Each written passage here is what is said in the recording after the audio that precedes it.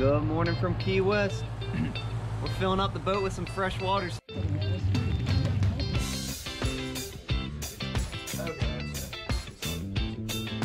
Lost the tip, but finally got a replacement. I've been working my knee sore. I've been searching for the curtain you can't draw. I've been able to enable my way forward. I've been waiting for my baby, but no more. Yeah, there's my hole from cocking my spear gun. I've had this wetsuit for probably 6-7 years.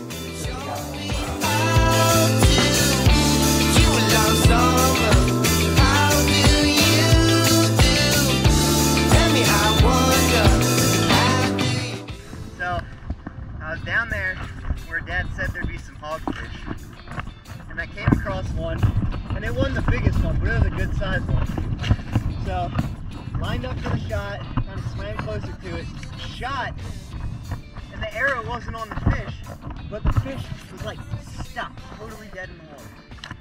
Yeah, so I like can't reload, so I go up and I literally just pick up the fish and it moves a little bit, and then I like grab it again and literally hold it steady. The most lionfish. So we're here with James, who caught a lionfish. How's it going? He's gonna walk us through everything that really happened, because it wasn't an easy task. If you see, that's a spear going through a dangerous lionfish. Invasive species to the Florida Keys. So there I was, floating on top of this rock, looking for some yellowtail, Hogfish. some hogfish down there. Little did I know this guy was sneaking around, trying to poison people, obviously. And he was all blown up, just floating about 8 feet below the surface. And with one shot, just did it right through the back.